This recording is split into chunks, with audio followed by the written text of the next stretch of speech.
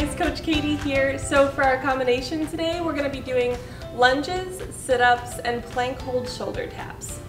So starting with the lunge, you'll stand at the end of your mat, and when you come forward into your lunge, we're going to start with our right foot.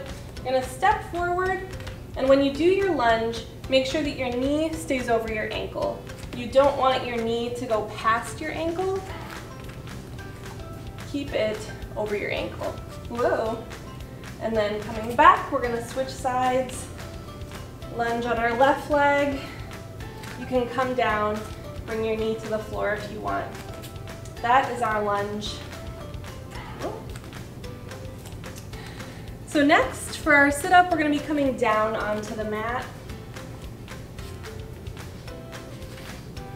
Okay, for our sit-up, we're gonna start laying down, and you can bring your feet closer to your hips, hands behind your ears, and if you want it to be a little bit easier, you can bring your feet farther away from you, and you're just gonna engage your core to sit up all the way. That is our sit-up. Just like that. And then for our last combination, plank hold shoulder taps. So for this one, our full plank, hands under your shoulders, up on our toes. Modified would be knees on the ground if you want.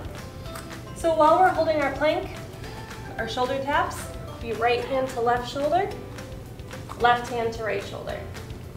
And you want to try to keep your hips in line with the floor. Those are our plank hold shoulder taps. Thanks, guys.